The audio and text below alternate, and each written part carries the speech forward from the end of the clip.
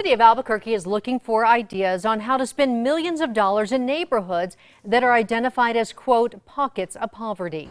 News 13's Ariana Kraft is live at 4th and Cole downtown with the story.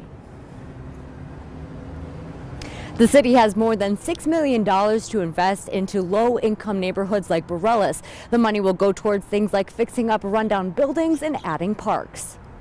Albuquerque's federally designated pocket of poverty is 11 square miles stretching from Los Griegos in the North Valley down to South Broadway and West Old Town to University Heights.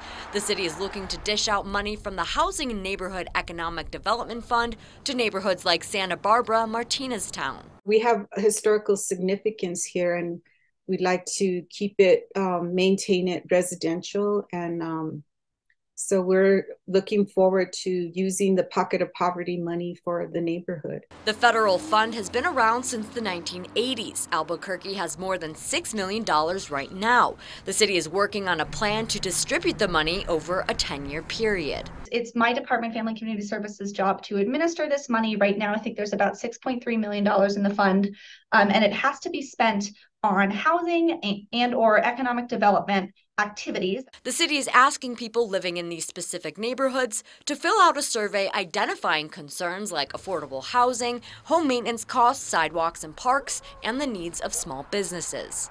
There's a lot of people that just can't afford to fix their home, and so we want to make sure that happens. But we'd like to make sure that it's driven by the people, the residents that live here, and it's not taken out of the pocket of poverty. Right now, it's unclear how the city will decide which neighborhoods will receive money and for what.